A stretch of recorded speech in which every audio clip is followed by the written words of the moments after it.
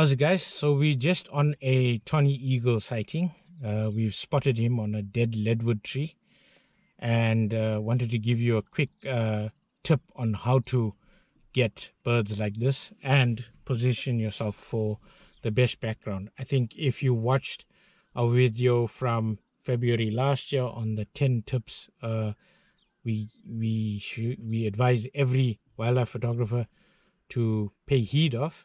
One of them is to watch your backgrounds.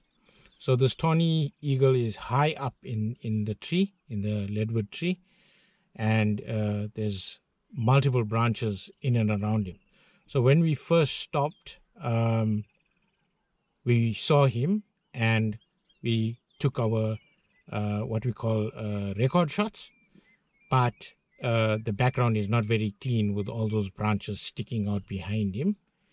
So then we had to reposition. You would have seen I moved back and across so that I could get a better view of him, and then almost framing him to the left and the right, and there's nothing sticking out of his head or, you know, cutting his body in half.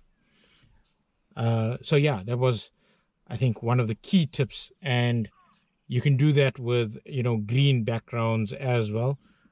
We'll find some examples of rollers that we had, or, you know, if there's small sticks or thorns that are sticking out into the bird, reposition and get the bird separated from, you know, whatever it's sitting in. Prashin? Yeah, I think it's a good tip just to improve your photography. I think an essential element of any wildlife photography person's kit is to get the optimal background, and just moving your vehicle or moving yourself forward, backwards, around, or something like that will definitely improve your image if you can find a clear, more concise background. So in our case, as Pranesh mentioned, we had a large branch towards the back of him, which obviously distracts the for the actual picture itself, because viewers would their eyes would fixate on the branch rather than the tawny eagle itself. But just moving a few centimeters or meter actually backwards, we managed to get the tawny eagle framed on the blue sky with nothing obstructing the viewers, you know, the point of interest.